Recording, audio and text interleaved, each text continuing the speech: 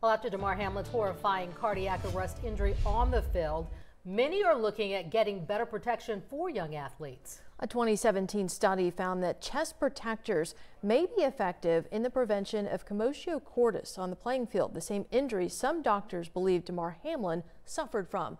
NBC 15's Kears Harmon joins us now. Kears, you spoke with two mothers who have very personal connections to this issue.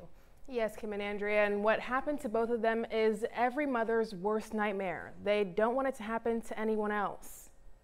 You don't put your child out on the athletic field assuming that a ball could kill them. On March 25th, 2000, Karen Akampora's son, Lewis, was playing in his first high school lacrosse game. He blocked a routine shot. As opposed to using his stick, he used his body, his chest in particular. She tells me the ball dropped in front of Lewis. He took a couple of steps and then collapsed.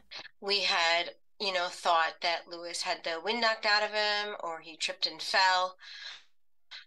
We realized he was in trouble when his coach ran out to him. Her son suffered cardiac arrest, specifically commotio cordis, which is Latin for agitation of the heart. It's been almost 23 years. She says she'd never thought this would happen to her son.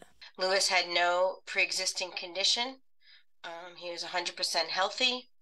What he didn't have was, luck. It's often in kids, and it's usually a baseball or softball that strikes the heart at a critical time when it actually disrupts the electrical conduction in the heart and then converts the heart to this rhythm that's essentially the heart's vibrating rather than beating. 10 years ago, Amy Cockrell's son suffered from a sudden cardiac arrest event, but not from being hit while playing sports. It was unexpected. We had no idea that he had a heart problem, and he was at a routine swim practice in Daphne, and because the people there at the YMCA were prepared and ready to respond to an emergency, exactly like what happened with Damar Hamlin last week, his life was saved. She says only 10% of people survive sudden cardiac arrest, Damar Hamlin being one of those survivors. Both mothers are a part of organizations that aim to protect people's hearts.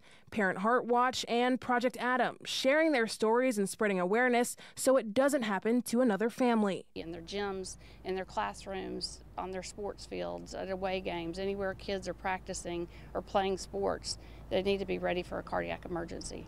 Staying ready by having AEDs and medical staff on standby, and also increasing chest protection certified by the National Operating Committee on Safety Equipment, or NOCSE. We need to protect our children. We need to put them in equipment that will protect them.